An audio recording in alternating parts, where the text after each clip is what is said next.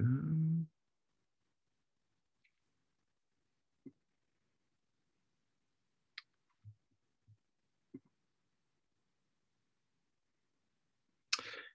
guys. So last time, so we're gonna continue talking about earthquakes this week. So last time, uh, we talked about examples of earthquakes. Basically, we sort of set the stage and talked about some of the famous and some of the most relevant to us here in Southern California earthquake examples through time. And so what I want to do today is sort of cycle back and talk a little bit more about the details, the specifics of earthquake understanding and modern modern seismology and all that kind of good stuff. So as always, interrupt me if something doesn't make sense. So we'll start with I had a slide, one or two of these slides before we wrapped up last time, but suffice it to say, we have a lot of earthquakes. The earth is a very dynamic thing. It's constantly in motion. It's constantly moving. And so there's something on the order of more than 1 million earthquakes this year and every year.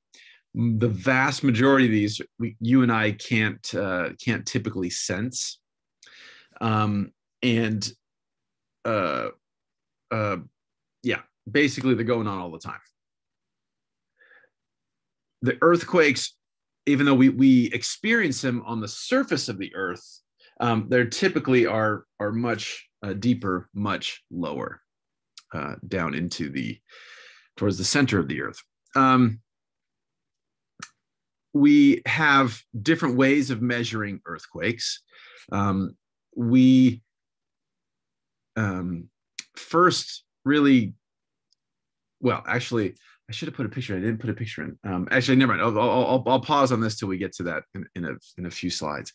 But I think I forgot to put a picture of some of the oldest earthquake measuring devices which were from ancient China, that were pretty cool, but operate on the same conceptual principles as what we still do to measure earthquakes. Key aspects of earthquake science. First and foremost, earthquakes are primarily a story of plate tectonics. So we'll review plate tectonics in a second again, briefly. Talk about some nomenclature. And then while this isn't a geophysics class and I don't want to get too far down the road here, just want to touch on some of the different types of energy waves, seismic waves that are generated in an earthquake and in the aftermath of an earthquake. And then we'll talk about intensity versus magnitude, and then finish up with talking about some current methods for how we predict or how we're trying to be able to predict earthquakes. So again, plate tectonics. I found this image a couple weeks ago, and I like this. It's an artist rendering, but this really, I think,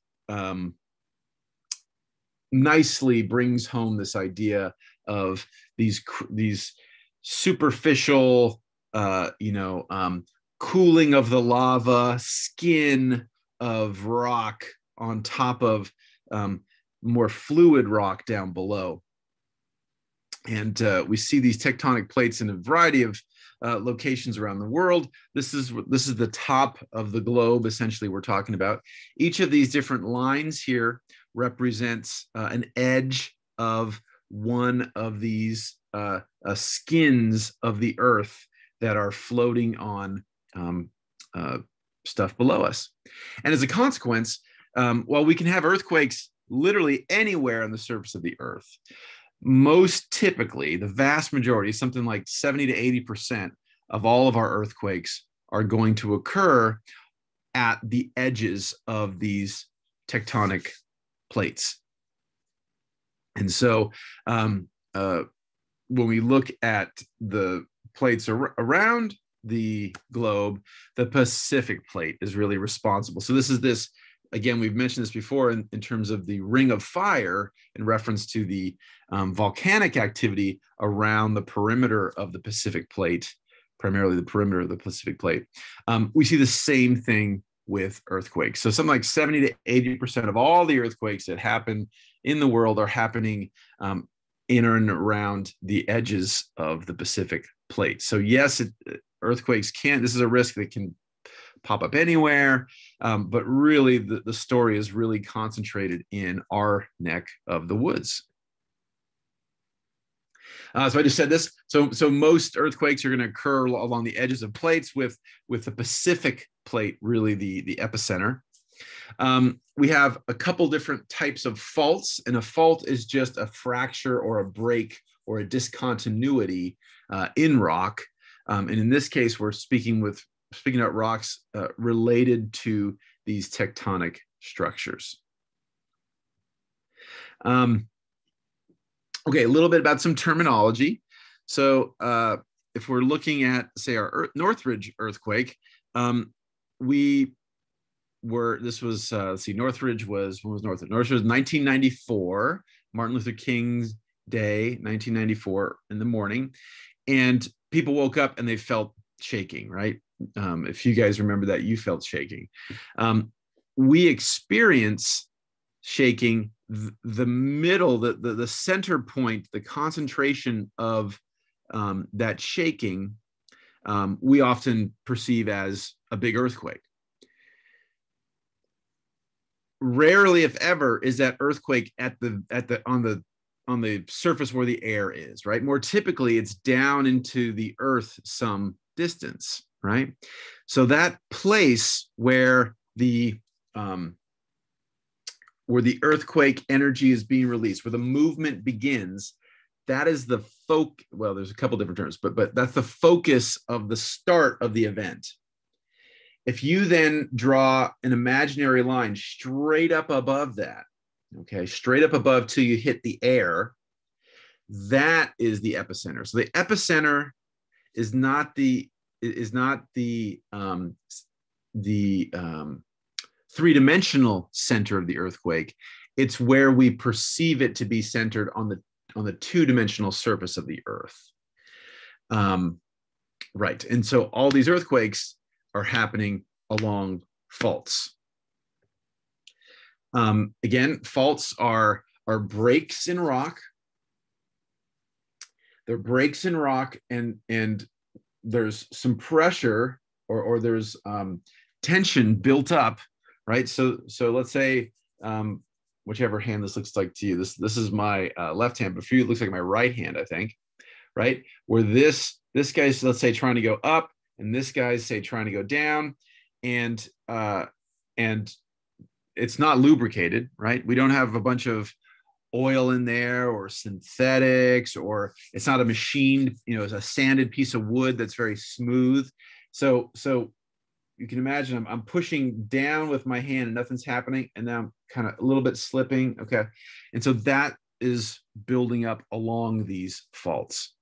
When this happens, when the movement happens, when that pressure releases, when that pressure exceeds the friction, the movement exceeds the ability of the friction to work against that movement, then we get movement, and we get that energy is released, a vast amount of energy, and then propagates through the Earth's structures in the form of seismic waves. And you and I feel that as an earthquake.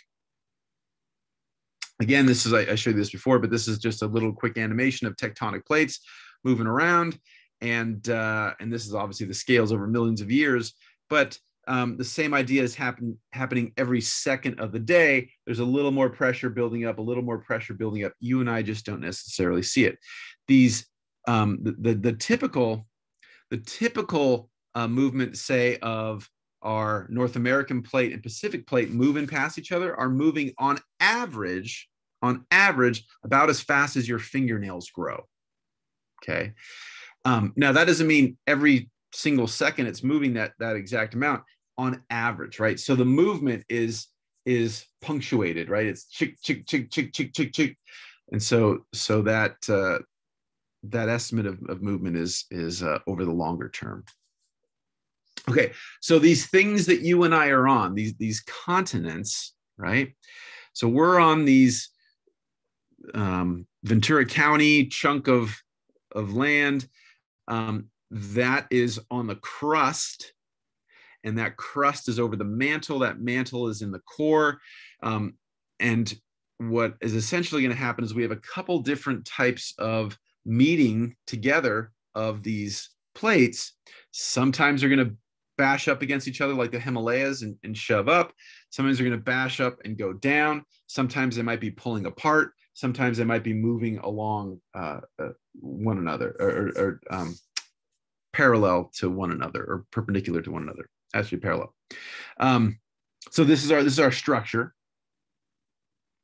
And there's this, as we head into the mantle, it's warm, right? It's hot. And so when we do have this subduction, when we do have one plate or one chunk of rock going down, eventually that's going to get remelted and burbled around and eventually pop back up somewhere else as solid rock. Okay, just to make sure that, I don't know why I put this in again twice, but basically, so epicenter again, right above the focus of the quake. We can, the geophysicists refer to that not so much as the focus, they usually call it the hypocenter. Again, that's down in the rocks. The seismic waves are going to propagate in all directions. So in a spherical casting emanating out from that focus, it's going to be located at a fault. Okay. Some faults are easy to detect, some are not. And so very frequently we have a hard time detecting these faults. Well, okay, let me step back. So if we have a situation like this, if this is our chunk of Ventura County, right, we'd have some, let's say some land up here, some farms or whatever, some farms on here, and we can have maybe this escarpment, which might, by looking at the rocks and seeing that this rock is similar to this rock down here, etc., we could, geologists, this is what they do for a living, they can deduct, this is a fault, right? And so if we know it's a fault, we know there's at least some potential risk of an earthquake around there. You can also get the situation where maybe this eroded. Maybe there's a river over here, or there was a dam break or something, and this material got poured. Sort of this face was buried or is buried underneath more recent sedimentary deposits. That becomes a challenge because we can't easily necessarily recognize that fault, called a blind fault. And so we don't understand that there, for example, is potential earthquake hazard or elevated earthquake hazard at that particular location. And so this is a very common story where, well, yeah, I'll save that for a little bit. But basically, faults that are on the surface are relatively easy to find, easy to detect, relatively easy to begin to do research on to understand potential risk. Blind faults, hidden things, are not so easy. Once the propagation begins, there's several different types of waves, which we'll talk about in a second. There's surface waves, and there's waves that move along inside the earth itself. I just talked about these. So earthquake is movement of the earth. Seismic waves is the propagation of that energy that was potential energy, and then as we enter the earthquake, it turns into kinetic energy. So the propagation of that kinetic energy. The focus or hypocenter is in the earth. The epicenter is that spot right above it on the surface of the earth. So there's various types of faults, as we mentioned. Three broad types, essentially a spreading or where we have one plate or one chunk of rock moving away from another chunk. Compressional, where they're coming together and pushing on each other, which tends to push one up and take one down. Or you can also get uplift, but that the compressional is more typical. And then you can get these strike slip faults that one is moving past the other. And that is what's going on in the San Andreas Fault, our probably most famous fault. That if anybody's ever heard of a fault, they've heard of, especially in California, they've heard of the San Andreas.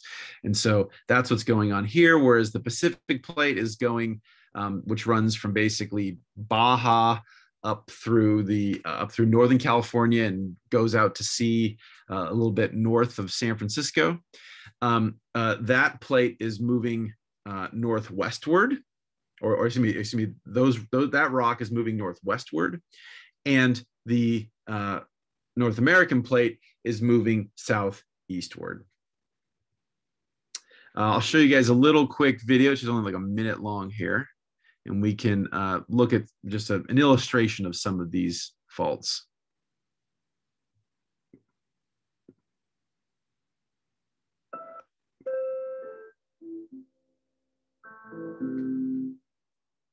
In a normal fault, the block above the fault, called the hanging wall, moves down relative to the block below the fault, called the footwall.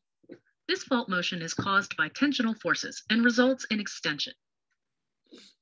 In a reverse fault, the hanging wall moves up relative to the footwall.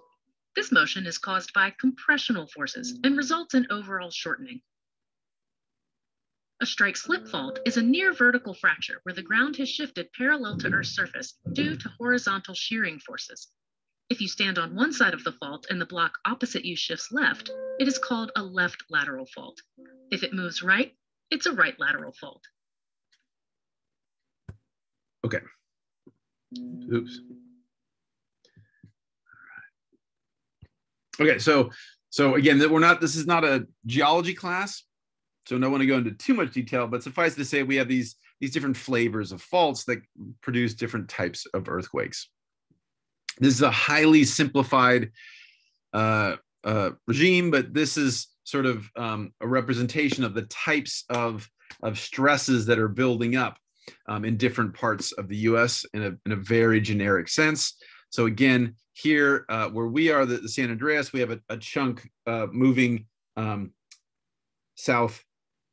A chunk moving southeast and a chunk moving northwest. We have some areas that are spreading, and we have some areas that are basically banging into one another. Now, the current theory that was really first proposed in the wake of the 1906 earthquake, and is now the dominant theory for how we think about how earthquakes occur and move, is essentially we have these forces that are squeezing, and rock has been constrained, squished, if you will, or squeezed. Maybe I shouldn't say squished necessarily, but squeezed. And then what an earthquake, boom, happens, and we release that, and we get some re-deformation of the surface of the land. And so the tension is building up, it's tension, and then we have the earthquake, and it releases that energy, at least for a period of time, releases that energy, and then we get to some new equilibrium, and then just about immediately the pressures start building up again.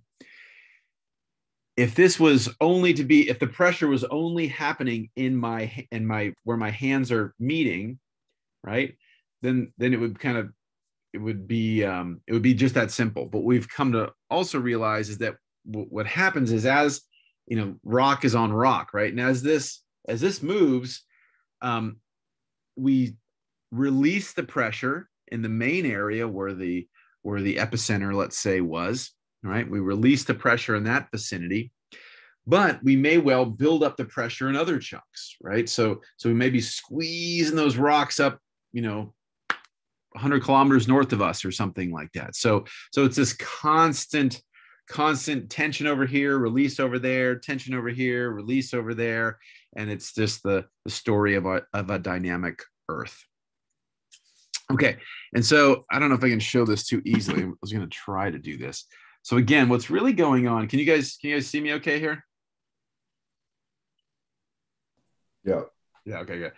So basically, one of the reasons why it's so hard to predict when earthquakes are going to happen, and we'll talk about at the end of this, we'll talk about what we're trying to do to get better at this. But the reason why, you know, a wildfire is coming towards us, right? We might not be able to predict right now if we're going to have a wildfire in Camarillo in July, right? We can talk about probabilities and stuff, as we can talk about with earthquakes, long-term probabilities. But once we start to get into fire weather, and once a fire starts, then we can get some pretty good estimates of if the fire is going to impact your neighborhood or not, right? Same thing with hurricanes and we've talked about volcanoes and things of that nature. Earthquakes are a lot more challenging because what's going on is so here I have a coaster. Yeah, everybody see my coaster. And you can't rub it. Sorry, we're all virtual. But if you could rub it, it feels sort of smooth. It feels fair. It's fair. This is this nice. I don't know where I bought this. Where did I buy this? I bought this in. Oh, it's made in Turkey. That's a whole other story. We can talk about my Turkish earthquake stories. But I think I got this at Hearst Castle, I think, several years ago. And so it's this sort of soapstone-y kind of looking stuff. And so from afar, it looks very smooth and it feels very smooth. And if I take my aluminum can and put it on here, it's fairly smooth. However, if I take another similar type of stone from, I don't know where I bought this one. I'm gonna stop looking at the labels of my coasters, and I put these guys together. They're still so fairly smooth, but I don't know if you probably can't hear this, but so I'm gonna touch my finger on here and push just ever so slightly. Nothing's happening. You see it moving? So there's small imperfections in here, right? There's jagged parts of the rock. There's holes in the rock. There's all these different surfaces, these complex surfaces. So from far away, it might look smooth, but if we were to look close under the microscope, we would see jaggedy, jaggedy, jaggedy, jaggedy. And when you guys saw me, I was pushing with the same constant force, or trying to, as close as I could. Did it just smoothly move?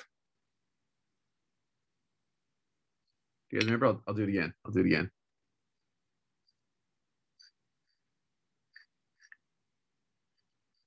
Right? It didn't smoothly move. Right? So I kind of added the pressure, and it kind of, at some point, there it goes. Right? So it's this sort of fit and starts. And so being able to figure, so what that means is, so as I'm doing this, I don't know, we'll make it up. This little teeny dot hooked a piece in here, right? And then I pushed and I pushed and I pushed, and eventually the amount of pressure exceeded the friction, the resistance from this little chunk, and it started to move. And how far did it move? It moved till it got caught on the next lip, the next little discontinuity. And so what that means is, right? So if we had if we machine this and we went and looked at this under a scanning electron microscope or something, we mapped this highly detailed, I suppose some topologist genius could map this out and predict where this would hang. But in the real world, we can't do that, right? These faults are going down into the earth, and they could hang up just virtually any location in that three-dimensional part of that two chunk of rock meeting together at that face, right? So that's why it's so hard to predict, hey, where is this going to happen? And when it does happen, is it going to scooch, a millimeter? Is it going to scooch an inch? Is it going to scooch a meter? That's what's hard to understand. And that's why it's so hard to predict when an earthquake is going to happen. And well, at the large scale, we can do long-term averages, but predicting for you to know tomorrow if there's going to be an earthquake, it is much harder than these other disasters we've spoken about so far in our class. Okay, questions so far? Does that make sense so far, you guys? Okay, all right. So here's our two plates moving together, our fault, and then something happens, then it moves. Okay, so once we move, we're going to get that propagation of energy, just like if we throw a rock in a pond and we see those waves spreading out, just in 3 dimensions, remember, that's the same type of thing. So we can imagine, for example, on the left-hand side, let's say our earthquake started, and then the energy is going to propagate away from that point, from that focal center, and the type of the energy, the way the energy is going to propagate is going to fall into a few different potential patterns. Now, there's actually finer gradations of this, and if we were taking a class just on earthquakes, we would get into all the different nuances and more subtle variations of these things. But for us, we're just going to talk about 3 different types of waves, and primarily because they're used in prediction. So again, this is not a physics class per se. So we have surface waves, which, as the name implies, move along the surface of the Earth. And then we have two broad types of seismic waves. They're going to move through the Earth. Okay. So we have P waves and S waves, primary waves and secondary waves. Let's see, do I want to have okay. So I'll go in more detail in a second, but just real briefly, the surface waves are sort of what you and I are experiencing, okay, typically. The P waves and the S waves, while they can lead to destruction and can cause, and obviously the energy is moving, and if it gets to the right location, we can have all kinds of problems. But primarily, the P waves and S waves we're interested in because they help us understand where the earthquake happened. So they're very, very important in terms of the diagnostics of where did the earthquake originate from, what's the strength, et cetera, maybe perhaps where some tsunamis might be expected, that type of thing.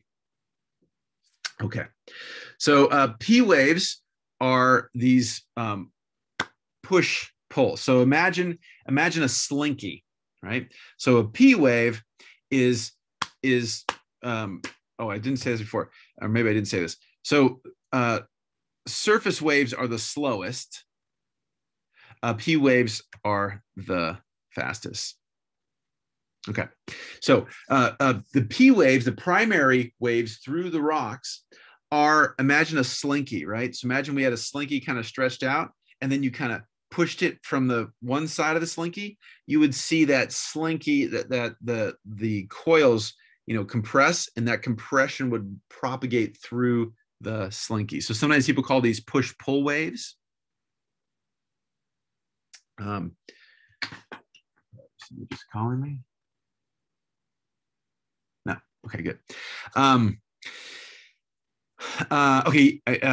Yeah. So they're going to move through solids and liquids. So these can move through water as well as rock. S waves are going to do more of this up down. Okay. So S waves are more like someone doing the centipede, right? And then surface waves are kind of everything together, can go up, down, right, left, all that kind of stuff. And this is what is really the damaging part of earthquakes. And how we do it on time. Okay. The velocity with which these seismic waves are going to spread out from the focus is very complex. I do not pretend to understand it. It is a consequence of the composition of the rock and the varied rock strata that are be all around the area. And so, generally speaking, as the rocks are going to get denser and denser, the waves are going to be able to move more quickly through that. So the denser the rock, the faster the wave will be able to move through it. Every time we go from chunk of rock A into chunk of rock B, or strata of rock A into strata of rock B, that's going to change the velocity. It's going to depend on the composition of that material, whether that means the speed of the wave is going to increase or the speed of the wave is going to slow down. yeah, okay. And then because of compression, some of these waves move through water, some don't. So this is getting very complicated, right?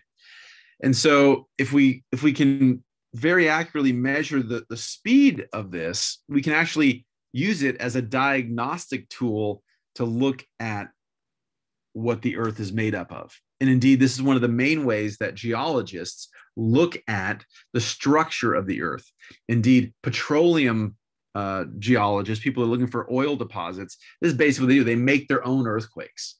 So they make their own earthquakes with essentially big banging or setting off of explosives and create mini earthquakes, right? So they create these mini seismic waves.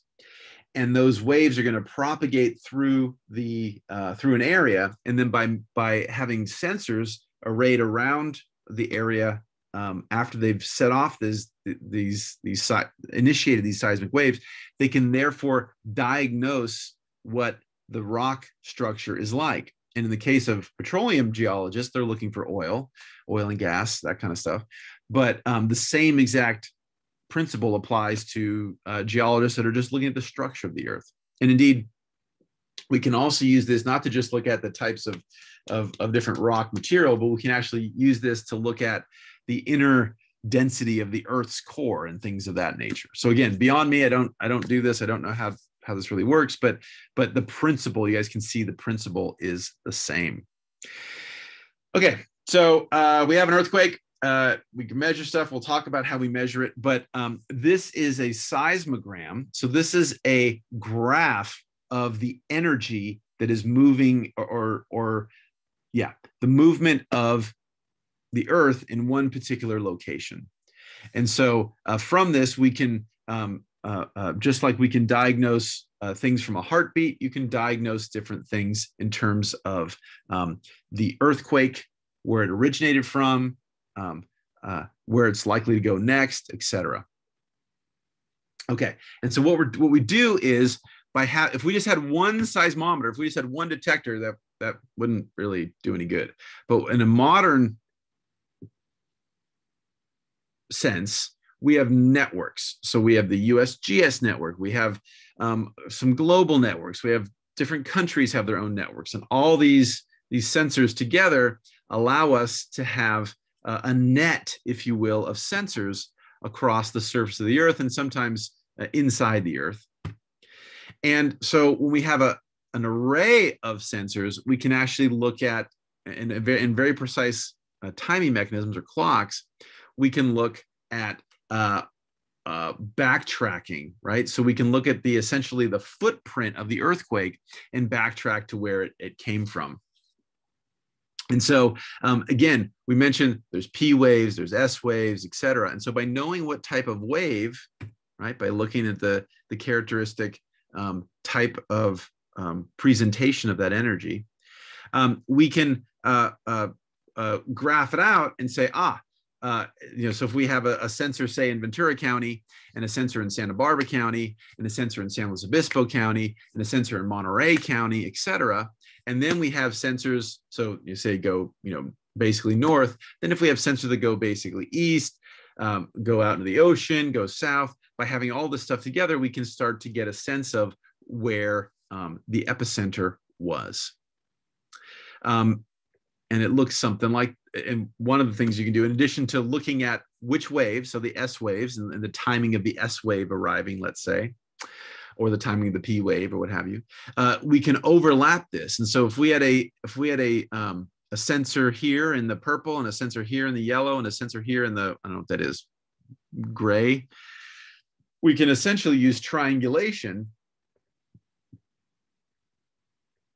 Yeah, we don't care about this. We're not going to do this, but we can use triangulation to figure out the direction of the wave's propagation and then work back to the center. How we do this is with seismometers. So this is a visualization of an old style seismometer. Now they're electronic and things, but the basic idea is this. The basic idea is we have some very, very stable platform that is isolated from movement. Okay, so the inertia of gravity is going to keep some aspect of the instrument. Historically, it was a big, heavy metal ball with a very fine needle at the end of it.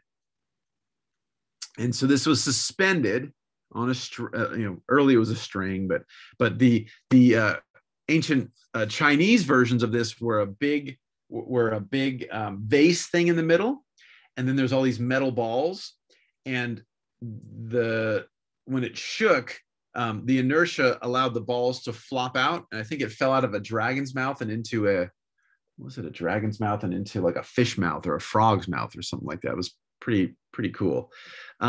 Anyway, the idea here is this metal ball in this cartoon is going to stay safe, or is going to stay stable, right? So if we accidentally stepped or banged or vibrated the device, the base would move, the arm right here would move, but this ball would essentially stay put. By putting a piece of paper, let's say, underneath there, and maybe we had some ink on this needle, as that moved, you would get a trace of a vibration. And that was the original seismometers. That's essentially the same principle used today, although now we use more fancy isolation mechanisms and stuff. And by running this piece of paper, now it's electronic, but piece of paper at a constant speed, you can actually go back in time, right? So you can say, oh my God, you felt the earthquake right now. You run to your instrument and you go, oh, what time did it start? And you can know exactly when it started, how long it went, how strong it was, etc. Haha, funny. Okay, so there's two key things.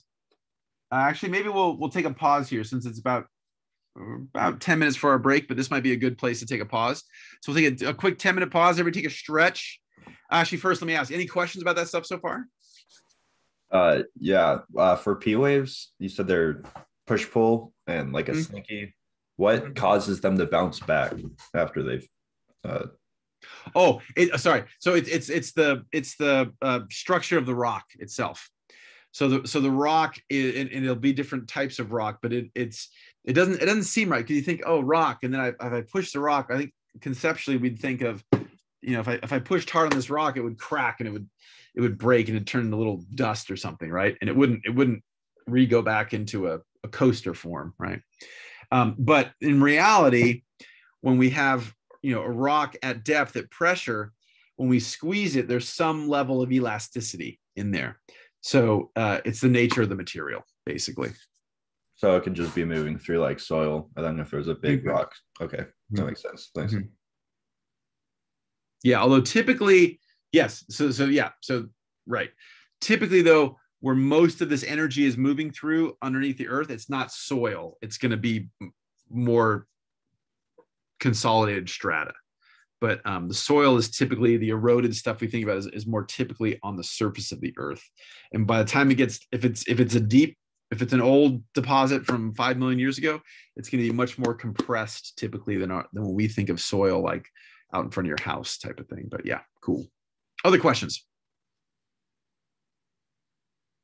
Okay, so let's take a quick 10-minute break and we'll come back and keep talking about, I forget what we were talking about. We're going to talk about magnitude and intensity. Cool. I'm going to go have a drink and I will be back in 10 minutes, you guys.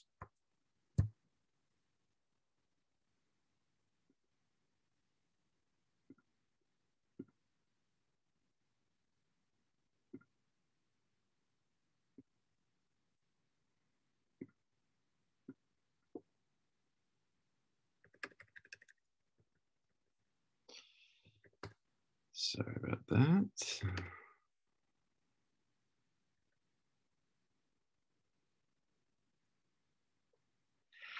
I went in and I tossed in another, I went and grabbed a picture of that. I couldn't find a good one, but I have a blurry one of, okay, so we were talking about our modern seismometer that generate our seismographs, the measurement of stuff. And this is a blurry photo, but this is one of that. This is from about 2,000 years ago. This is that Chinese cool thing. So they're surrounded by these frogs, and there's it's hard to tell, but there's a little brass ball inside each of these dragons' mouths. And as it shakes, just like here, just like our needle being sort of stagnant and inertia governing its movement, and then the earthquake were to happen, it would move the surrounding structure. The same thing here with the idea that the ball would fall out of the mouth, and that would tell you which direction the earthquake was going towards, and therefore which direction it came from. And then also, I just found also, it's not a great picture, but I just wanted to emphasize when we're measuring, we're estimating where the focus of the earthquake was. I just want to reemphasize that this is in a three-dimensional sense. So I think I was talking, the examples I gave were on the surface of the earth. That's where our stations are, but we can very accurately now estimate how these waves are propagating through rocks and things. Okay, so picking up where we were leaving off. So two things we want to, or two common quantifications for an earthquake. First is going to be the magnitude. This is how much energy is released as that slip happens, as that one chunk of rock moves against that other chunk of rock. And so we've historically used what's known as the Richter scale. We don't use that anymore, but the basic idea is, the conceptual idea is the same. There's just some limitations with the Richter scale when we get to really, really big earthquakes. And so we've modified the Richter scale. But the idea here was to look at the maximum amplitude of one of those S waves, and then talk about how much energy was released. The issue with earthquakes is we're talking about such vast amounts of energy, and it gets logistically hard to talk about stuff and to visualize it, because there is such a massive range. As we mentioned, the vast majority of earthquakes are too small for you or I to sense in a typical sense on the surface of the earth. And then we have these, gigantic, cataclysmic, devastating earthquakes in 89 or 94 or 2010 or whenever it is. And so we typically reference this large range of value by using a logarithmic scale, not a linear scale. So important to remember that in this scale, for every one number, so a magnitude 2 earthquake versus a magnitude 3 earthquake, right, is going to be more than 30 times, going from one number to the other number is going to be more than 30 times stronger. And then it is an exponential thing, right? It's a logarithmic thing, technically speaking. And so if we go from a 5 to a 7, we're almost 1,000. So a magnitude 7 earthquake is almost 1,000 times stronger than a magnitude 5 earthquake. So again, just sort of similar to our debate, or not debate, I shouldn't use that term, similar to the ignorance surrounding climate change. When we talk about a degree or two of warming, right? A lot of people like, a degree is not that bad. They completely misunderstand the meaning and the magnitude of force and change that has to occur to produce, say, a degree or two of average global temperature change. Similar here, when people hear, it's a 6 or a 5 versus a 6, most people are defaulting to thinking of it as a linear scale, and they think, 6 is only it's bigger than 5, but it's not that much bigger. They're not understanding it's 30 times more intense, or I should say 30 times a greater magnitude of energy released. Okay, so we don't need to spend too much time on this, but I'll just suffice it to say that the Richter scale was a huge step forward, a huge leap forward in terms of communicating, understanding, diagnosing earthquakes. The problem was just at the very extremes, at the largest end of the earthquakes, it oftentimes the sensors wouldn't really work right, and the way we'd physically graph this out initially had limitations. And so as a consequence, we still use magnitude of the earthquake, but we use not the Richter scale, we use what's known as the momentum magnitude scale. But same idea, it's a logarithmic scale. And as we go higher in number, we're getting much more destructive earthquakes. And so again, and therefore fewer, thank God, fewer of them, right? So we don't have 1,000 magnitude 9s or anything like that in any one year, right? So the magnitude of the earthquake, just don't use the term Richter in there, okay? Cool. The other key quantification of earthquakes. So magnitude is the amount of energy released. Intensity is how that earthquake event presents itself on the surface of the earth. And this is very much an observational thing. This is very analogous to our hurricane, our categories that we discussed when we talked about hurricanes, right? So if you recall, those measures of the strength of a hurricane came from folks that work for the Red Cross working in Central America, looking at destruction, right? And trying to give them an aid to respond to the disaster in a way to bin, is this hurricane really bad? Is this hurricane not so bad, et cetera? So it was an observational scale. And that's where this Mercalli scale comes from. So and in fact, originally it was drafted, created in California. One, because we're California, but two, because of just the number of earthquakes that we have going on here, and historically have had going on here.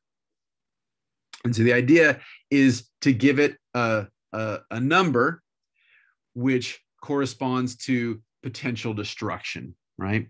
So, or how much you felt it. And so it goes from 1 to meaning, you know, there was an earthquake. I didn't know there was an earthquake, right?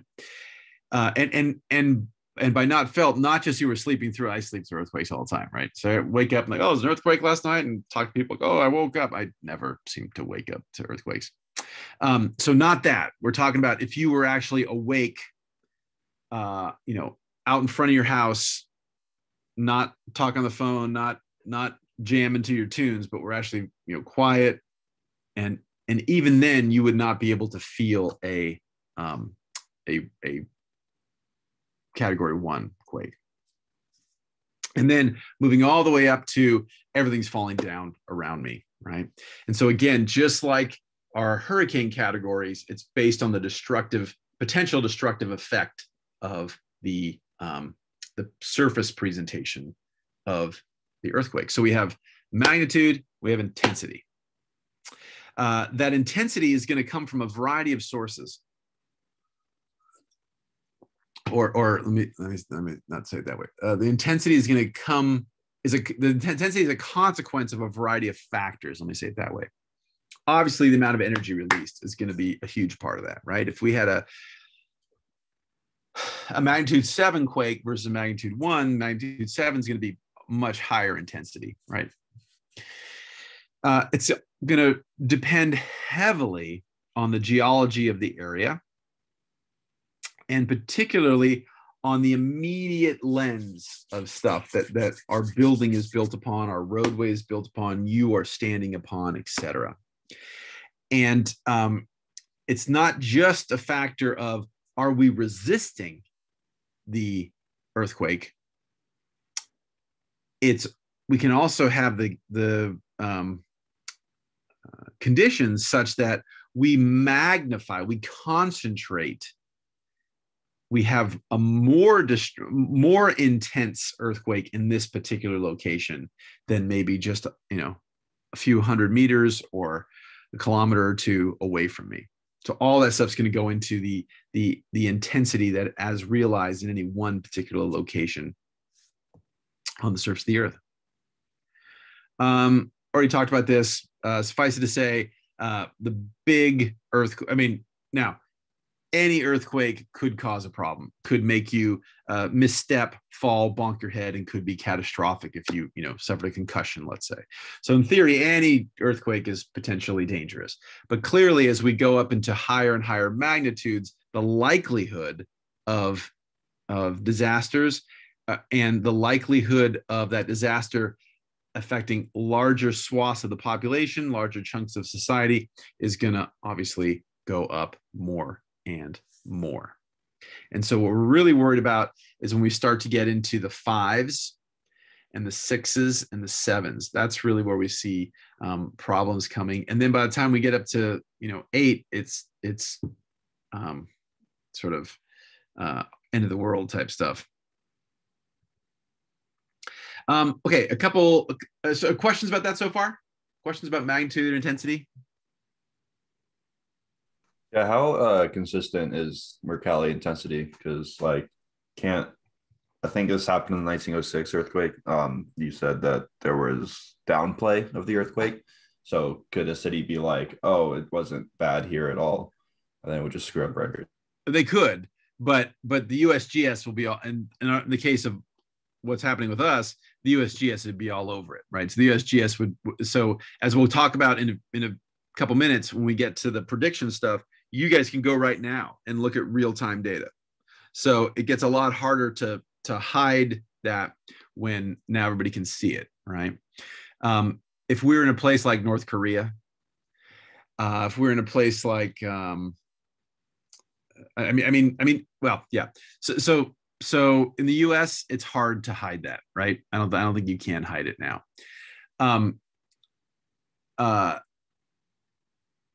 Partly it's because in places like California, we have such a good understanding of the geology. Now we don't understand that, we might not recognize there's a fault right there. There might be a blind fault that we don't know until an earthquake happens on it. But still, by and large, we get where the major earthquakes are. We get, and geologists have spent, over 100 years now intensively mapping the subsurface geology of the state of California. So we have a pretty good sense of what's going on. Also, as we'll hear about in a few minutes, modern engineers, modern building engineers, construction, as people are designing buildings, they will be looking for at least some of these phenomenon that could lead to more intense shaking.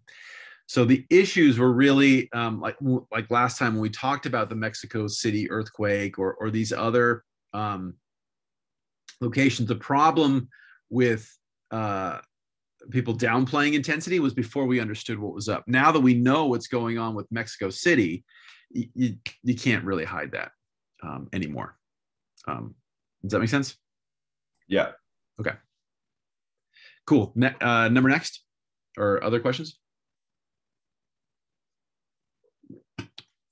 Okay, so that's sort of earthquakes happening. My talk about earthquakes happening. Again, I'm not a geologist, as you can tell. This is not my strong suit. But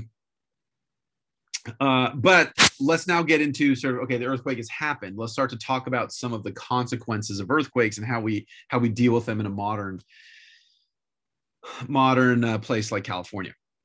So a couple key concepts here in terms of the damage that will manifest from earthquakes. Ground failure, which is just the collapse of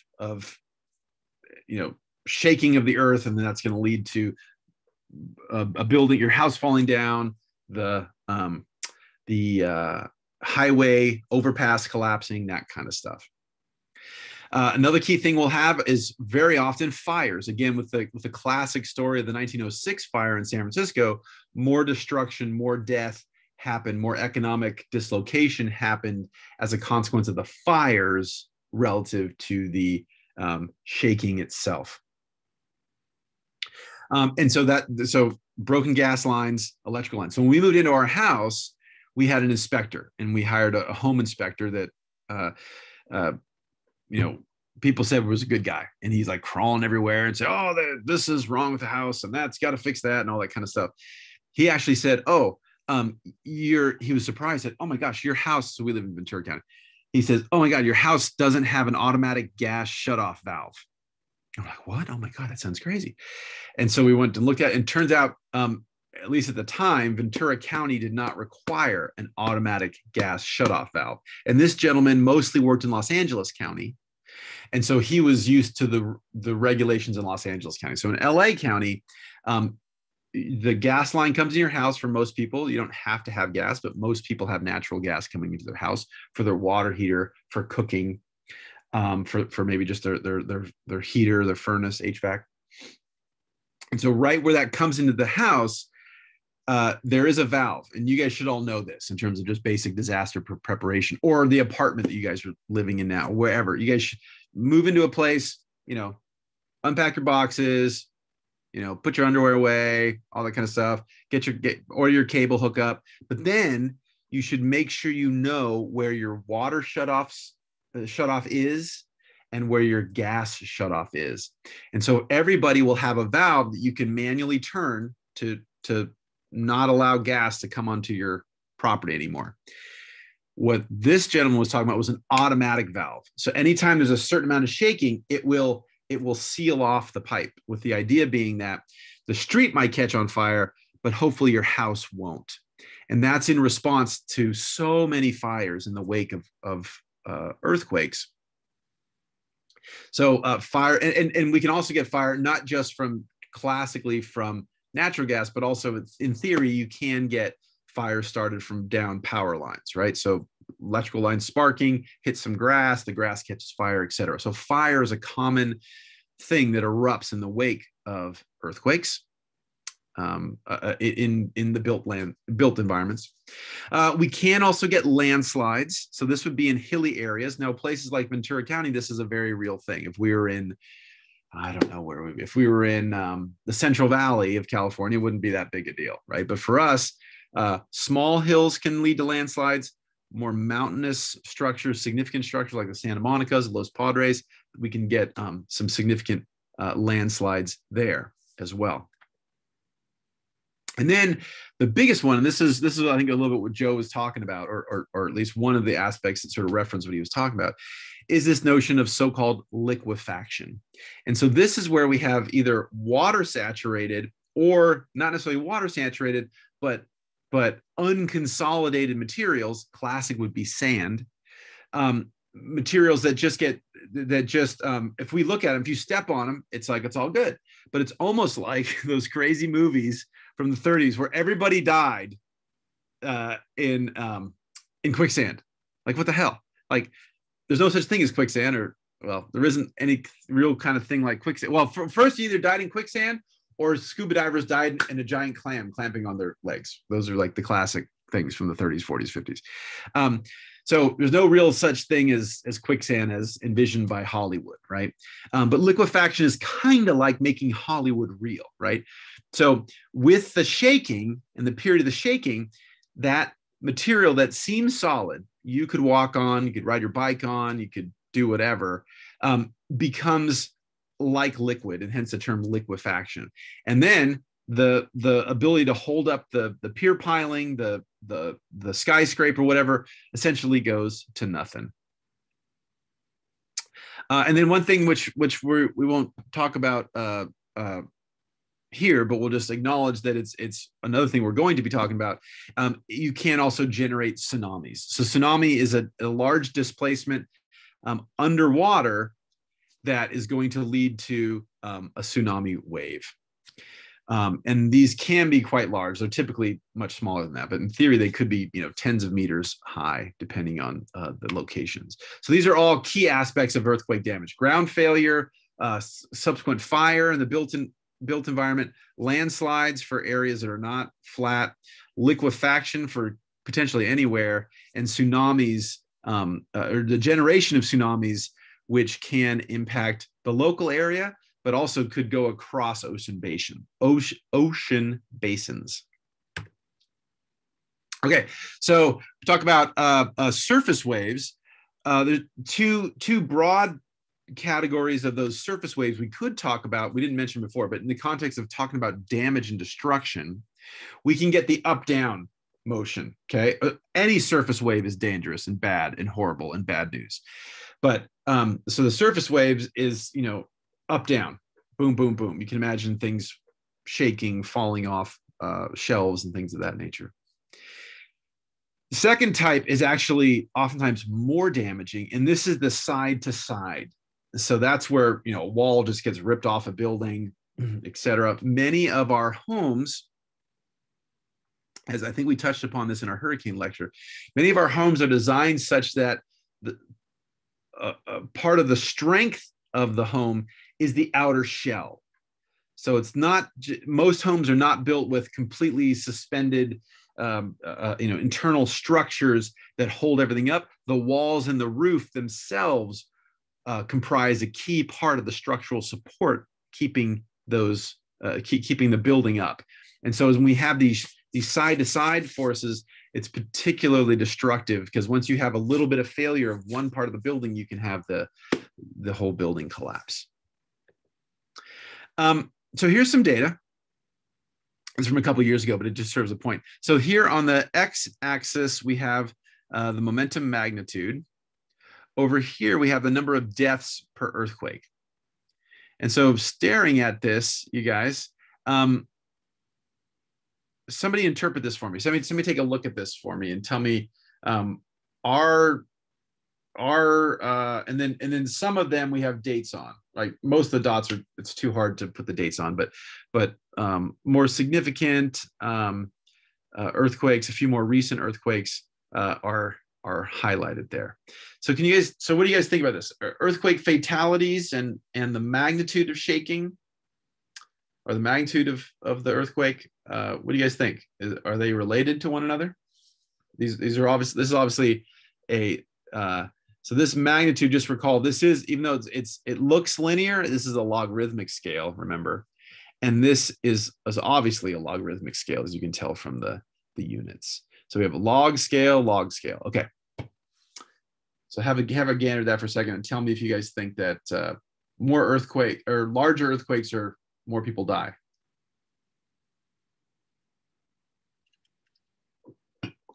Well, they correlate, but there's like also a bunch of other factors that go into it, like focal depth and obviously the soil type.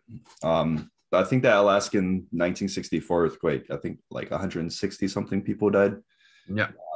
Probably would have been a lot more if the population of Alaska was bigger, but there's not a lot of people that live in Alaska in comparison. So I think there's obviously some correlation going totally on. Yeah. So it's not horizontal, right? So that's how we know there's some effect of X on Y, right? So totally right. Yes. Given nothing else, if something's gonna shake at a magnitude 8, we're more likely to have more people die.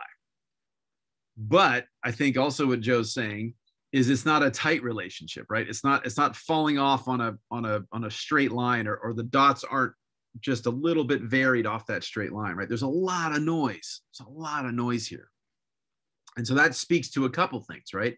That speaks to the underlying conditions that Joe was mentioning. How many people live in the area, let's say, for one.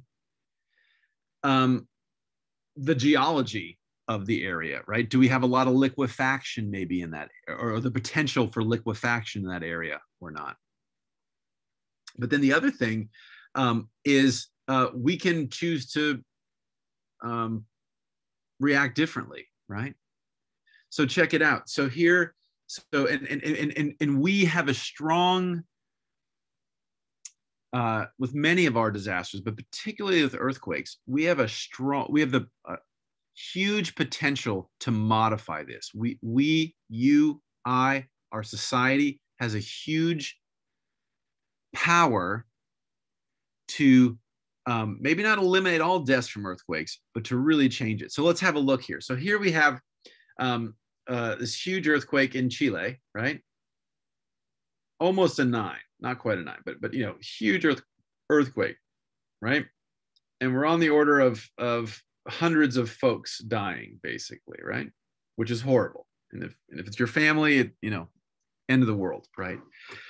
But overall, hundreds of folks dying. The Haiti earthquake in 2010 is, it was only just slightly over a 7, but, orders of magnitude more death. And so that speaks to not just the population potentially exposed, not just the underlying geology and structure, but also the quality of construction, right? So when we have places like Turkey, let's say, that are incredibly bad at enforcing codes and standards, right? There's a consequence for that. If you're going to build a crappy building, those buildings are more likely to fall down, right? And so I think one of the takeaways of this figure is there's a lot of noise, but we can look at, and there's 1,000 stories I'm sure we could delve into here if we had the time. But you know, theoretically things are going to be positively correlated, but it's the noise, or it's a variation around that central tendency, which is the most interesting thing. Why did this happen in this location? Was it because of the geological, you know, physical setting in which we found ourselves, or is it because of the setting we created for ourselves? Okay. Another aspect about earthquakes, when they do happen, and we talk about destruction, is this phenomenon of firstly, what is the earthquake? The earthquake is, by definition, the greatest amount of shaking. Okay, the greatest amount of shaking. Now, sometimes, okay, so here we have, this is a date through. This is a time here. Okay, so we're going from back in the day to current, and there's some earthquakes happening here. This is the number, how many earthquakes we're seeing, and this is the magnitude. And what we see is there's some background stuff. There's a little bit of shaking here, and then all of a sudden, ba-boom, right? So this ba-boom would be the point where we say this is the earthquake, okay? Anything before this peak time is called a foreshock. Anything after this event is called an aftershock. Sometimes we can get, potentially, depending on the fault and depending on the condition, you can get some significant foreshocks. And sometimes that foreshock might trick you into thinking that is the main event, that is the main thing.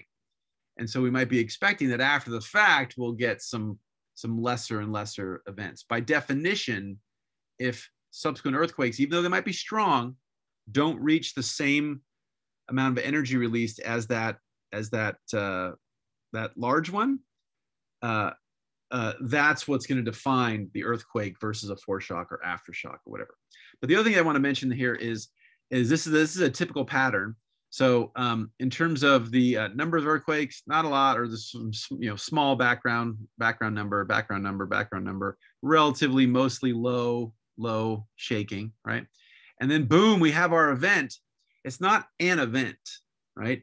There's the major event, there's the major release of energy, but then and this is again quite typical for large quakes, there's a continued period of aftershock, usually of somewhat decreasing number and magnitude, and then boom, another major aftershock, and then it kind of decays a little bit, and then boom, right? So over time, the trend is lower energy. Why? Because our two rocks that are two chunks of rocks that are sliding past each other, they've released most of their energy, right? And they're kind of coming to a part where they're going to stabilize, but they're not quite, and they slip a little bit more, and that's what we're seeing measured here, right? So what does that mean? Well, it means a couple things. That means first we have the major shaking, and so you should respond, be safe, be smart. But then once the shaking stops, you want to take stock, get your loved ones, get to a safe place, right? Because we know there will be these aftershocks, and your building might have withstood, or your wherever you are, your location where you are might have been safe during the initial shaking, but maybe the structure, the safety aspects were compromised in that initial shaking, and it's a good idea to get out, get away, get to a safe spot, so that if another aftershock comes, the building or area won't collapse and cause you problems. Okay, so when we talk about again, sort of trying to deal with earthquakes, The idea then becomes, hey, so where and when are we going to have these earthquakes? And we can't know precisely, but can we get some information to have at least some best guesses? And this really begins, for us, really begins with the 1906 earthquake in San Francisco. And so we begin this, as we mentioned before, we talked about the statewide report that came out of this, where a bunch of geologists, geoscientists got together and started looking at what was going on and began to create our first real robust historical record of earthquakes. The big story here is the San Andreas Fault. In places like where we are here in Ventura County and in Southern California, the consequence of geologists spending a century, more than a century, looking at structures and very precisely measuring earthquakes, we can actually begin to get a sense of the historic earthquakes, where they happened, what their magnitude was, what type of intensity, even though maybe we weren't there we weren't documenting stuff, say in 1857 or whatever, 1812 or whatever it is. We can still get some estimates of what the intensity might have been from written records and logs and things of that nature. But also we can get some clues by what happened with the surrounding environment. So do we find a bunch of dead trees that all died in that same period of time? The trees were shaken down, let's say, that type of stuff. And one of the clearest things, again, that comes out of the 1906 earthquake is this real understanding of this San Andreas Fault. And this is the San Andreas Fault. This is south of the Bay Area. And this is an aerial view that just shows how dramatic these two plates move. So here we have one of our, Here we have one of our plates, and here we have the other, and the fissure in the middle is the fault itself. So the first thing we do is geologists after 1906 start mapping this stuff. And so we start creating maps that eventually become looking like this, right? Of the primary fault, of the secondary faults, of these side channels and backwaters and all that kind of stuff. Where now these are, again, just for clarity, the fault isn't always right at the edge of the plate boundary, right? It can be, it is, but also the subsequent rocks squeezing against one another and all this and that make these other cracks appear and these other faults appear. So first we focus on that. And so this is easy to see, right? If you know where to look, and particularly if you're, say, flying around or have the perspective, have a drone, have an airplane, have a balloon, something of that nature. The stuff that's harder are these, again, so-called blind faults or hidden faults. And these are cracks that don't get to the surface, or cracks that get to the surface, but the surface where they present on the surface has been hidden because of deposition, erosion, and that kind of stuff. And so this is where the greatest concern is these days, which is, are there some faults that we've not documented yet?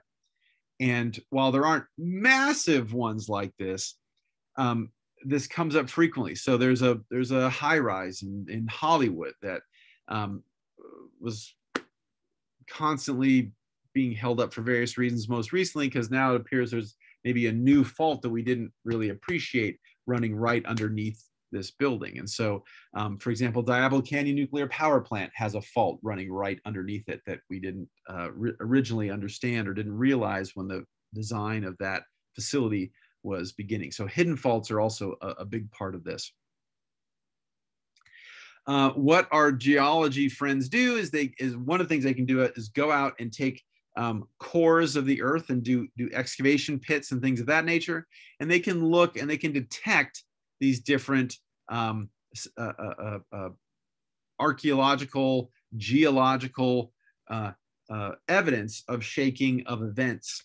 And so by doing this in various places, we can begin to create a better map of the events, the timing of the event based on the age of the strata around it, and and sometimes even intensity of the likely intensity of the event at those particular locations. Here is an image of the aftermath of a quake in Pakistan. One of the biggest problems we have, as we've had these cities, which started as, say, trading junctions, grow to be a bigger city, grow to be a large city, grow to be a city of 1 million people, and now, you know, increasingly grow to be these mega cities of 10 or more than 10 million people around the earth. These sites aren't always in geologically stable areas, right? And by definition, a lot of these cities are in areas where the government struggle to meet the daily needs and governance of these areas. So this applies to all disasters, but earthquakes are perhaps the classic one. So here we go. So here's a quote from a professor of architecture. So he says, this is in the wake of this Pakistani earthquake. Much of the building is done by people putting up their own houses, but they cannot afford proper materials and do not use skilled labor. There are many small kilns producing bricks, and you can see this is a mostly brick structures here. In parts of Turkey where I worked, a lot of times they're dung. They're dried manure. That's the main construction material, and wattle, that mixed with straw. There are many small kilns producing bricks, but because of the demand, these are not fired for the 28 days needed to make them strong. So in other words, you're getting folks that are doing construction of these large urban centers, and they're not expert builders, or they don't have the time, or even if we explained it to them, maybe they wouldn't have the resources to build in the most earthquake-proof construction possible. And so and then as a consequence, when we have these earthquakes, we see usually horrible failures of many of these structures. The form of that failure can take all kinds. Now, in this case, this is this small village, and this is horrible. Maybe there's some folks buried in the rubble here, died in the rubble. That's horrible. As we go to larger urban centers, the magnitude of the infrastructure gets greater, and therefore the potential consequences of its failure go up. So we see things like on the left here, here's a wall failure, and thankfully the rest of the building at least temporarily held up. But the next level from this would be complete collapse. And that's what you see on the right, where this multi-story apartment building just failed and the whole thing came down. And so this is what we're really trying to avoid. In our modern approach, our modern approach to dealing with infrastructure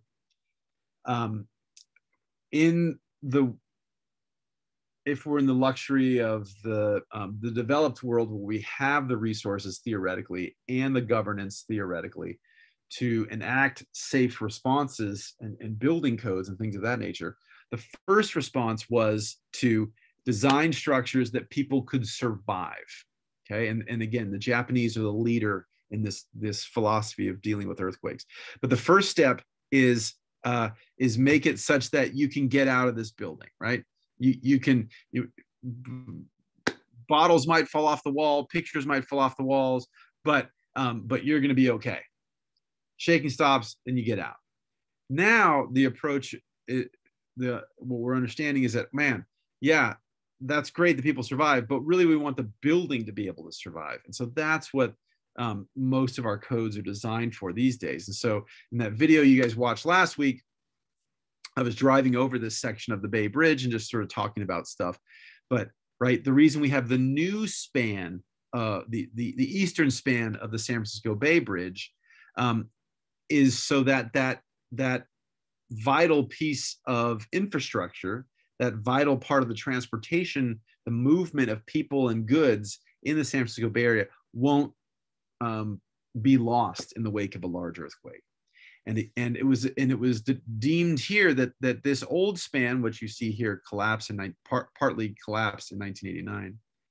It was deemed that it was too hard to make this survivable. It might be survivable, but it was too hard to make this be resilient in the next earthquake. And so as a consequence, we built an entire new chunk of the bridge, and then would abandon this segment of the bridge.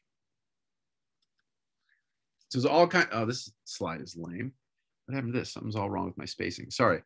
So now we're into preparedness. Okay, so now we've sort of gotten the idea from history that these earthquakes might happen in this location. They might be of this magnitude. We might even have a sense of the return rate, how frequently on average they come back. So then the response is, how are we going to make sure that we are good? First and foremost, our buildings. So where are we locating the buildings? Are we putting the buildings in a dangerous spot or no? Then when we do the construction, are we following design? There should be some building standards that say building like this is not allowed, building like that is. So I was just, I should be careful what I say. I don't want to get anybody in trouble. So I know somebody, I'll just say it that way, who lives in Los Angeles County, and they have a house, and they've purchased, and this is like over 25 years, 30 years, they purchased the house next to them and they rent that out. And so I was having a conversation with my friend recently, and looking at one of the houses, and the roof is kind of a little like goop, kind of wavy, right? How are we doing on time? We're not ready for a break, are we? Okay, not quite yet. So the roof is kind of wavy type deal. I'm like, wow, it looks kind of weird. And then he's telling me about some stuff, and he's like, oh yeah, this floor here is a little wavy. And so we started talking, and he's telling me all this stuff. So basically, this is a house that was not built to code, right? I totally get it. Building to code is a pain in the butt. You have to get the building inspector out. It costs all these fees. Sometimes it takes him a long time to come out, and all those issues, right? Those are all real frustrations, real problems that need to be fixed. But at its heart, the reason we have these building codes is so that when we do have something like an earthquake, the building isn't going to fall down on you or somebody else, right? So building codes are one of the primary mechanisms that we push people to have safer structures. If we find that, say, my friend's house isn't built to code, you have to what's called retrofit. We have to go in and do something else. Now, in the case of bridges or hospitals or something of that nature, it might mean bolting on different structures or adding on different materials that'll increase the survivability, the strength, the ability to bend, the ability to absorb energy, whatever it's going to be of that structure. In some cases, it might mean you have to demolish it, like the Bay Bridge, and just start over because it just gets too expensive, or engineering wise, it's just too impossible to make it work.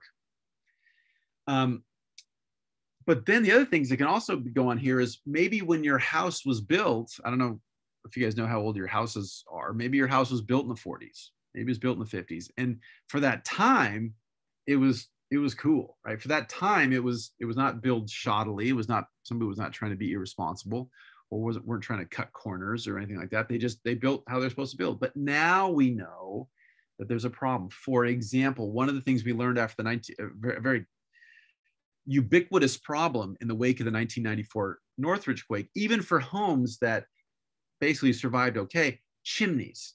The chimneys pulled, the brick chimneys pulled away from the houses, cracked, caused all kinds of problems. So even though most houses weren't destroyed, say across the San Fernando Valley, weren't destroyed by the Northridge earthquake, many houses had to have their chimneys completely repaired, resecured, all kinds of things as a consequence. And so subsequently, there's been some additional building codes that have been introduced. So you cannot have a brick fireplace the way you did, they were built in the 40s and 50s, for example, in LA County. And so you get so-called upgrade codes. So you don't have to fix your chimney, let's say, but when you go to do some activity to your house, you want to redo the plumbing, you want to I don't know, redo the electrical system or something, those can trigger you to, oh, okay, yeah, you need a permit to do the electrical. But before you get the permit for the electrical, you got to fix this other thing about the structure first. So that's how governments incentivize people to build to a safer standard, but not in such a way that they require everybody to spend all their money right now and do it all at once, right? That would be unreal. It's just completely unrealistic to think that that would happen, even though in some kind of theoretical world that might be nice. Then another big thing we do is that I was just referring to primarily private property. We can also do things like our large key infrastructure, the infrastructure that moves our goods, the infrastructure that brings water to us, sewage treatment, that kind of stuff, and or infrastructure that to fail would be catastrophic. So things like natural gas pipelines, things like dams above the town, that kind of stuff. So we also put a lot of work into building those materials more robustly so they can take the shaking that's going to ensue and continue to work, not just survive, but continue to work. Then we have the Great American Shakeout and these earthquake drills, where you might remember these, where we have you pretend like the earthquake is happening and you get under your desk or you get to the safe spot. We go through these at school. Well, when we were in person at school, we'd go through these at least once a semester, which is we'd pretend there was a earthquake or fire or whatever it was, and we would mobilize. If you guys were in class, we would come out of class and practice all that. So drills, rehearsing what we would do, are a key part. And then things like emergency planning. So not so much for you and I per se, but I mean, absolutely for us in terms of first aid kits, and you should have all a disaster plan and know what you're going to do. Those plans can work for wildfire, earthquakes, all types of stuff, but we usually talk about an earthquake kit historically. But even more significantly, for our government agencies, for EMS, for fire, police, so-called emergency operations centers of the town or the city or the county. And so those folks are constantly planning and getting ready. And then, of course, there's the federal level, where if something was just super horrible that knocked out the locals' capacity, the feds could hopefully come in and respond and help. This is an example of the building codes, or the uniform building codes. And so this really starts in the 60s. And again, with some of this long-term mapping risk and long-term potential hazards, this continues to evolve and get refined. And we now have more specific codes that speak to the types of shaking, the magnitude of shaking we might be expected to see in these different areas. And so in the areas where we most expect the greatest amount of shaking, like the San Andreas, we have much tighter building codes than out in the middle of, whatever, Nevada or something. It was such that the San Andreas basically runs right through the Stanford campus. And so one of the things that we found there when we were doing stuff and we were doing assessments of buildings, not many buildings are higher than there are, but more typically buildings are about 3 stories is the typical highest you'll see in that area.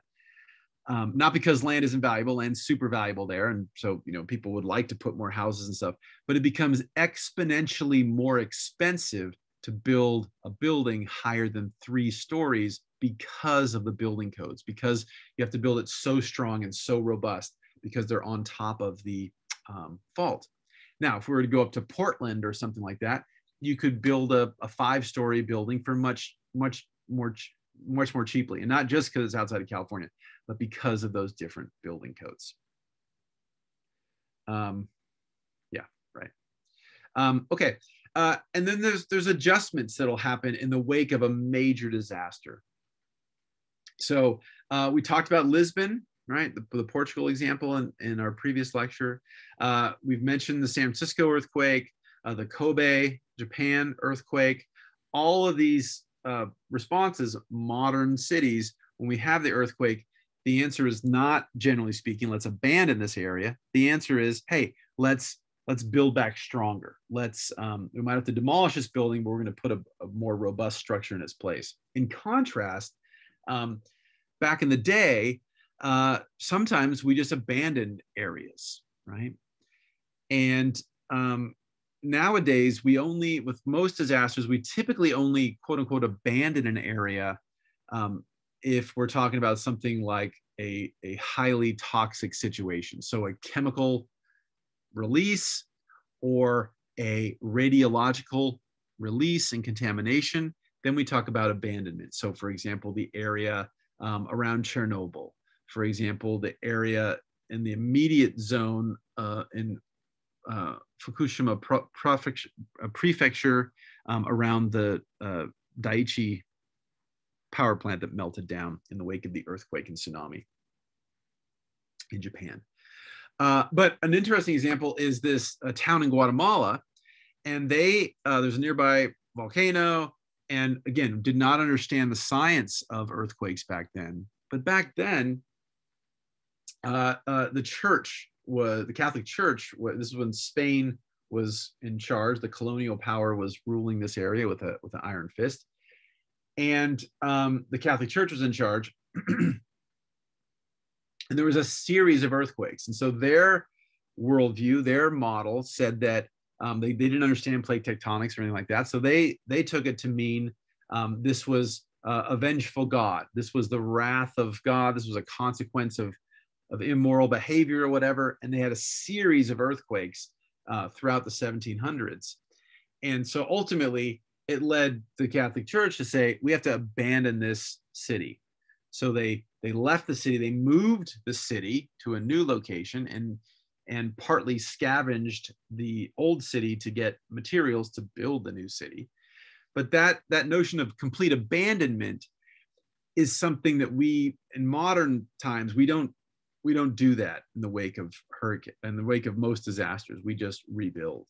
It is interesting when we talk about things like sea level rise and other disasters, particularly climatological disasters.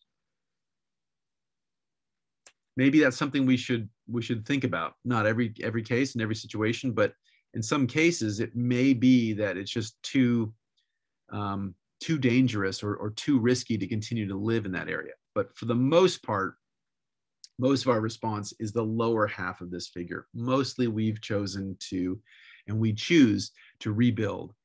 And again, hopefully we're rebuilding more robustly.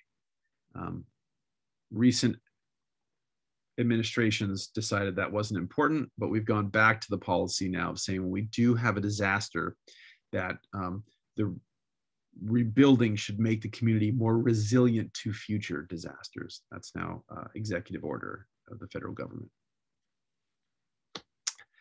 I forget what I was going to say about this, but this is again the Bay Bridge. Okay, so maybe we'll take a quick pause here since we're almost at our time, and we'll take a quick 10-minute break, and we'll return and keep talking about earthquake risk and prediction. Cool. Unless anybody has questions. Questions so far before we pause? Okay, see everybody in 10 minutes.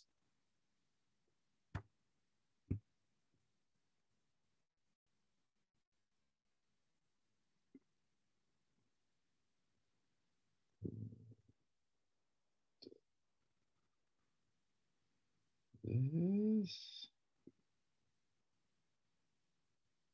And let's do this first.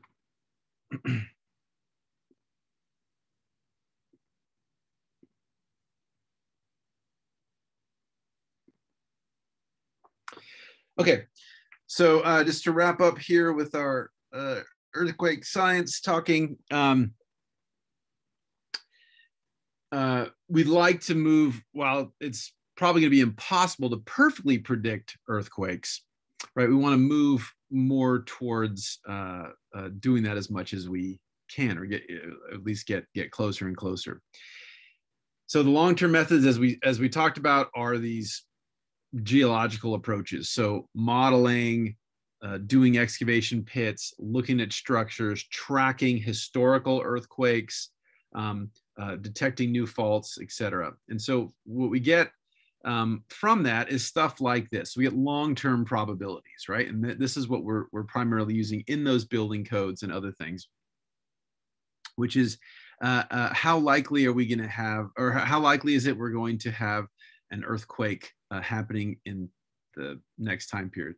This one is used as 30 years. Again, why do you guys remember why 30 years is sort of a popular thing to use in terms of risk or hazard discussions and disaster planning? Is it because of the home mortgage? Right. Because most people, the most common are sort of half that and then that in terms of paying for your house. So most people go towards the 30-year mortgage. And so that, I mean, you can obviously refinance and do things, but that's why we have that window there, or that time window. So it's relevant to homeowners. Homes, for most of us, are the most expensive things we own or will ever own in our lives. Most of us don't own skyscrapers and I don't know, gazillion dollar lots and things of that nature. I just got some note that says that I should tell my students to update Zoom today or something. Apparently some good features or something. So after classes today, you should update your Zoom. Okay, so anyway, so we have this, right? So we have this long-term estimate. And then so this is pretty good. And we're constantly getting better at this, constantly working on this. But this only does so much, right? So this tells us, hey, is it going to happen in the next? Is there a good chance in the next decade or two, right? Which is great to know, very useful information.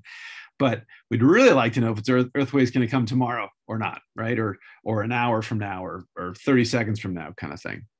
And so the short-term predictions have mostly focused on a precursor phenomenon. Precursor phenomenon would be months to weeks to days type of thing. We've mentioned foreshocks, right? So again, you don't know if it's a foreshock or it's an earthquake until after the fact. It's like, how do you know if you're in recession or not? You kind of have to look at the historic data.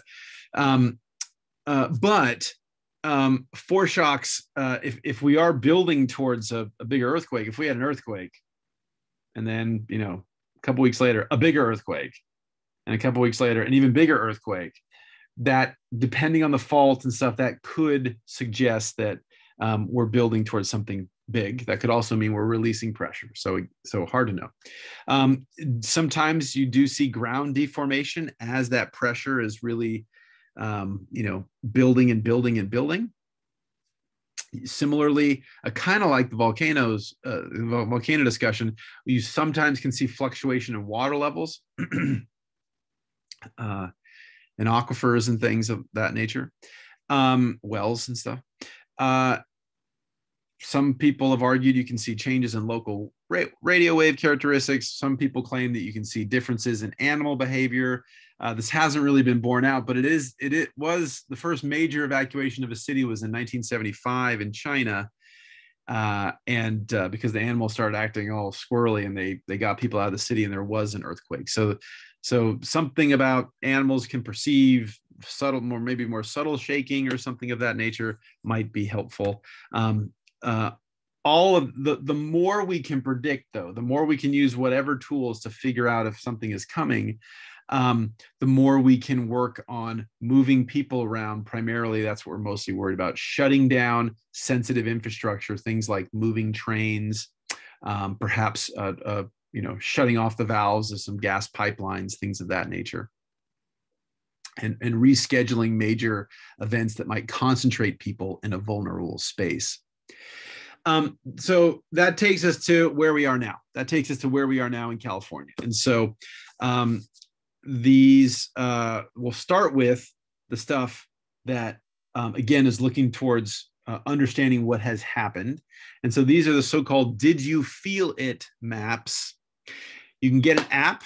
You can, on your phone, if you guys are so interested, you can have it on. Or not even have it on, but just if you feel an earthquake, you can activate that app and you can say, in a very easy to understand. Did I feel it? Did I not feel it? Did stuff fall off the walls? Did stuff not fall off the walls? Very just a couple quick questions. Or you can go to the USGS website and we'll just take a look at that. Oops, didn't go there for some reason. We can just, I don't know where it went. I guess we have to go over here. Did you feel it?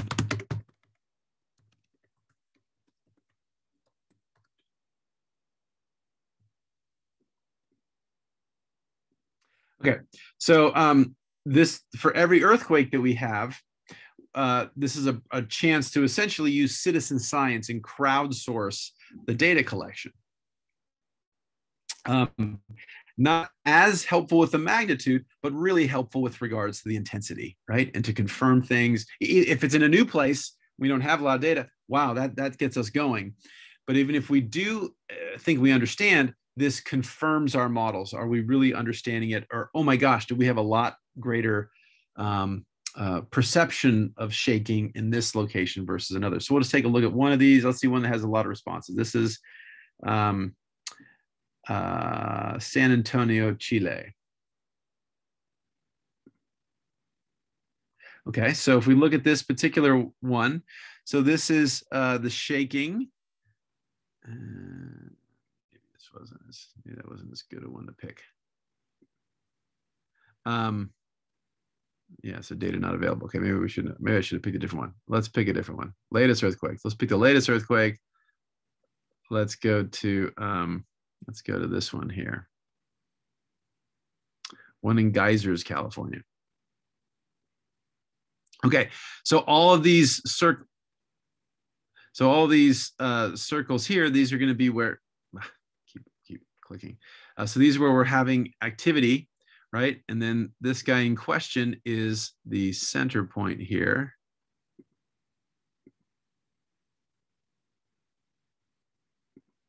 I guess I zoomed in too much. And so what we're looking at here is where the earthquake was and the magnitude of it. And felt report. Okay, so did we feel it? No. So yes, or we did or didn't. If we did, we'd say that, and then we'd say where were you? So what was the area around you? Were you asleep? Did it wake you up? Basically, did others feel it? Whatever. Da, da, da, da. And you can do this after the fact. So you could maybe experience this at 1 o'clock this afternoon, and maybe you weren't by your computer, or maybe your internet got knocked out or what have you. You can file this post hoc. But we go through, and then we're going to give, so I did not feel this one. And I'm going to give my address as 1 University Drive, Camarillo, California. And then we'll say, okay. And then I'll go down here. And for all these, I guess I should answer these questions. So no, I did not feel it.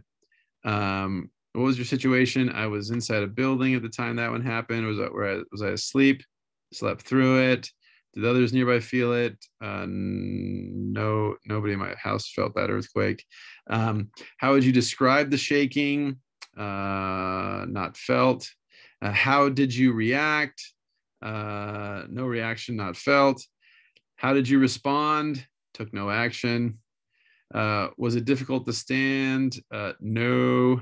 Did you notice any swinging doors? No. Did you hear any creaking or other noises? No. Did objects rattle or topple? Or no.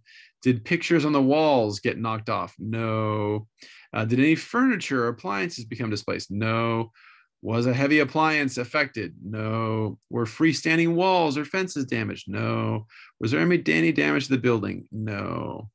And notice for each of these, there's finer scale divisions, right? Hairline cracks, a few cracks, many cracks, windows cracked, on and on and on. And you can provide your information if you want to go ahead and do that.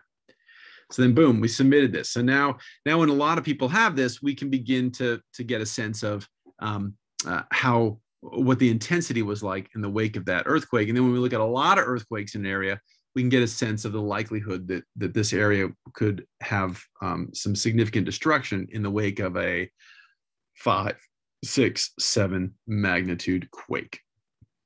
Next thing I want, wait, let's see what I want to say next. Yeah, okay. So the next I wanted to show you guys this, which is just the USGS portal. And this is these are our latest earthquakes. So this is let me refresh this. Maybe an earthquake just happened. Let's check. Okay. So let me close that. So here we are. This is our area. We can go to just California. And so we've had today was pretty boring. The other day was more interesting, but it's pretty boring here. So in the last last 24 hours, we've had 37 quakes the USGS has monitored. To be clear, the USGS monitors primarily the US, but also the world. So they have sensors around the world. And also because of the way S waves and P waves propagate, we can, even though we might not have sensors in other parts of the world, because we have a robust network, we can estimate where these earthquakes happened and their magnitude, et cetera, in places beyond the US borders. But anyway, so if we want to know about this earthquake, we would just click it as we did before. We can find out about the do you feel it map, what's going on. We can get all the information, and this one doesn't look very exciting, but we can also download things to our mobile mapping devices. And so really helpful here to have all this displayed for us. Now, the last little bit that I want to mention is this whole idea of, can we predict earthquakes, right? Which is what we're talking about. So far we talked about the USGS mapping the stuff that already happened. Well, now we know how fast earthquakes move, right? They move through rocks, different densities of rocks, different strata of rocks. They'll change the speed, et cetera. Depending on where this is going to happen, this can take some time to get to us. So the current state of the art is this technology that's now rolled out in California. You can get the app on your phone. We'll watch a short video in a second. But basically, if we have an earthquake, boom, it starts here. The waves start propagating. The surface waves start propagating. The subsurface waves start propagating. But it's not instantaneous, right? It's fast, but it's not speed of light fast.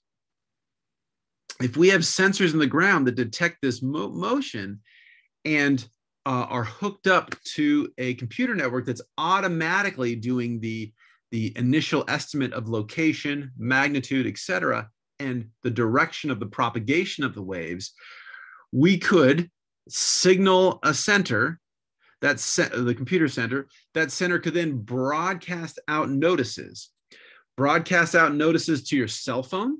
So you can get your cell phone can start chirping and say, danger, danger, brace for an earthquake. Might not be much time. We're talking on the order of a few seconds to maybe tens of seconds, but that could be enough, for example, to depower or to activate the braking system for Bay Area rapid transit, for light rail, to do emergency shutoffs on gas pipelines, things of that nature, just enough to avoid some of the worst of the worst. And if it's in my house, oh man, at least I have a couple seconds to get to a safer spot than in front of the plate glass window where I'm standing or something of that nature. So that's the idea. This is hooked into transportation networks, Caltrans, things of that nature, but you can also get it on your phone. And assuming that your phone is in cell phone range of a cell tower, you could be getting that notice and give you a few precious seconds, maybe enough to grab your baby, maybe enough to step outside, something of that nature. So let's watch a little quick video. It's only about 2 minutes long that just sort of talks about this. Make sure I have my volume up. Hello everyone, I'm Sean Boyd. When it comes to earthquake preparedness, California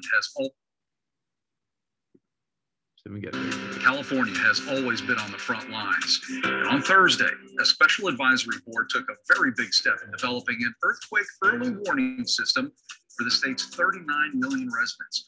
It is definitely a bold challenge, and experts say they're closer than ever.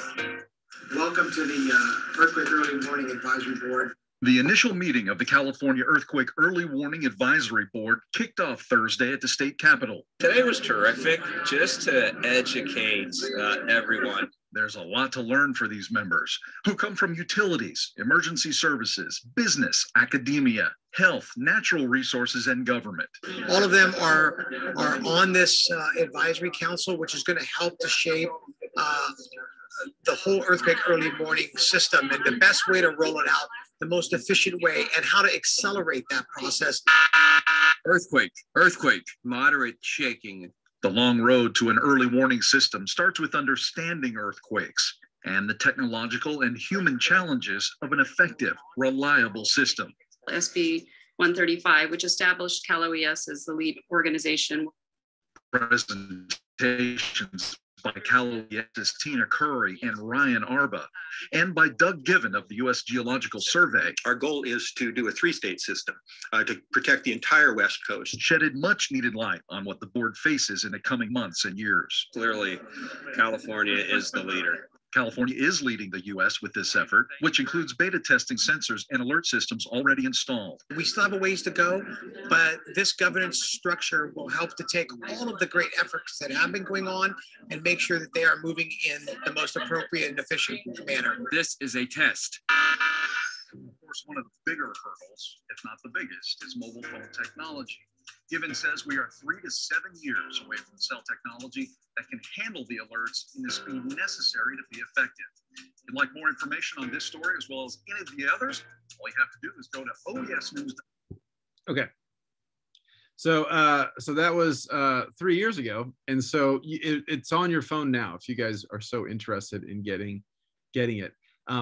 So he's right. The issue is it's faster for the transportation networks, BART, light rail, utilities, that kind of stuff. Those guys get it. Those guys are sort of hardline fiber optics.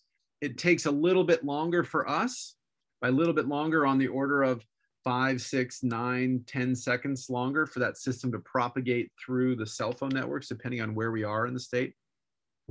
And again, we're only talking a few seconds to 10 seconds or so typically. It obviously depends on the earthquake, right? If the earthquake's way far away, we have more time. But if the earthquake is right next to us, there's essentially no time.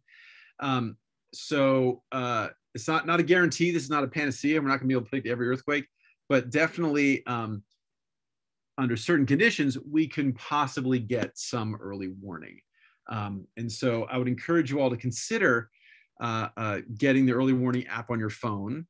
And as it doesn't work all over in the state. And so if you're up in the Sierras or whatever, it doesn't really, I don't believe it'll work right now. But in some of these high concentration areas where we're most worried about danger, the San Francisco Bay Area, greater Los Angeles area where we are, you guys can get it. And at least it's something. So that is where we are now in terms of prediction. And in fact, that's not really prediction, right? That's really more just very fast warning that it's happening, right? The last thing I'll end here, since we're almost out of time, is the notion of creating earthquakes. So I mentioned before that we can create seismic disturbances, and indeed that is done for geological exploration purposes, petroleum exploration purposes, etc., to look at the stratigraphy and the underlying structure of rocks. And we've been doing that for some time. But we've also now come to realize, and this was controversial for a little bit, but it's now pretty much clear. So California, just numerically, in the terms of the number of earthquakes, California used to lead the US in terms of the number of earthquakes, obviously because of all the stuff we've been talking about on the edge of the Pacific Plate, etc. Currently, though, the state of Oklahoma has numerically more earthquakes, not major quakes, but numerically more earthquakes than we do. Why? Because of their oil and gas fracking. So in the case of hydraulic fracture, what we're doing is we're breaking up the structure, the geological structure, and making gas more easily permeable through cap rock, through rock that normally is impenetrable, through rock that exists there and has created essentially a bubble of petroleum underneath it. So we break that in the fracking process, and then we interject some materials to keep those cracks open. You can imagine little grains of sand keeping the cracks open. And then we're able to get access to all of those hydrocarbons. In the process of doing that, we use a lot of water. We get a lot of so-called produced water. Produced water is when we do oil and gas. We suck oil and gas out of the ground. We get oil and gas. We get hydrogen sulfide. And we also get, you can think of it as dirty water, sort of tainted water. So oily water. That's called produced water. It's water produced from the well. So we don't use that in most refining processes or anything. So you have to do something with it. In the case of this stuff, it's not clean water, right? You'd have to go through a lot of treatment to make it clean. So what most folks do then is take that used injection well water and produced water and re-put it back down in the ground. Okay, so hopefully below the aquifer level, so you're not contaminating the aquifer, but nevertheless, you're injecting a lot of water underground. And so just like we talked about our at the start of discussing this, we have these two rocks that are pushing against each other. There's a lot of friction, right? A lot of resistance to movement. Essentially what we're doing is we're squirting a lot of water in. Essentially we're lubricating. Well, we're changing the pressure fields, one. So we're changing the amount of squeezing on these rocks by changing the amount of stuff jammed underneath there under pressure. But then two, in theory, maybe you're lubricating. There's all kinds of different ramifications. The point is we're changing the subsurface pressure fields. So as a consequence, we're seeing tons of earthquakes. So we can actually, by doing, this is nothing that would be cost effective on its own, but we are giving ourselves more earthquakes as a direct consequence of our oil and gas activity. To be clear, this is not happening in California, or at least not routinely happening in California. This is a phenomenon that's more tied to the geology of that part of the country. But nevertheless, it is true that we're no longer the earthquake capital. So Oklahoma, by doing intense oil and gas excavation, has given themselves tons of earthquakes. So in that sense, we are doing a good job of predicting where earthquakes will be in Oklahoma. So hey, we're making more earthquakes. So there you go. So in some cases, the best way to predict something is to make it happen, and then you know that then your prediction is dead on. So okay, so there we go. So we covered the basics of earthquake science today. We talked about the types of where earthquakes come from. We talked about faults. We talked about some of the underlying terminology and structure. We talked about how seismic waves propagate around. How we use seismometers to measure what's going on. We've talked about magnitude and intensity. Magnitude, the amount of energy released. Intensity, the destructive consequence of that earthquake on the surface of the earth. And we've talked a bit about how we have responded to these threats. This threat that's very scary and can just seem to spring upon us with no warning.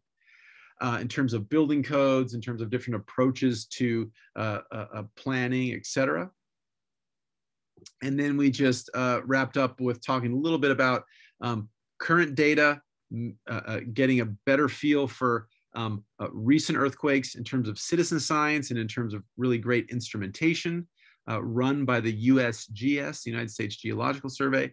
And then lastly, the current front, which is trying to, if not predict, at least give us a few seconds of heads up before we experience the primary brunt of the earthquake. Yeah, so the last thing I'll say as we log off is I hope everybody has an earthquake kit. It can double as your wildfire kit, your disaster kit in general. I would encourage you all to make sure you have one, make sure your families have one. And not only that, make sure you have something, since we are mostly a mobile society, don't just have it at your house. Don't just have it with your parents' house or whatever. Have stuff in your car. Most of the things are going to have, most of us spend most of, not during Zoom time, but when we get back to the regular times, right, most of us are not spending most of our days in our homes. We're mostly out and about. And so some real significant disaster planning will really help you, not just with the wildfire situation, but for any of these situations. And a good responsive plan and a good disaster response kit will be really helpful. Those kits will always or the preparation folks will always say, hey, have enough for 3 days or so. Increasingly, when we look at the disasters like these earthquakes, you probably want the ability to be on your own for more than just 3 days. So the ability to have enough water, food, shelter, warmth for communications for probably closer to 5 to 7 days.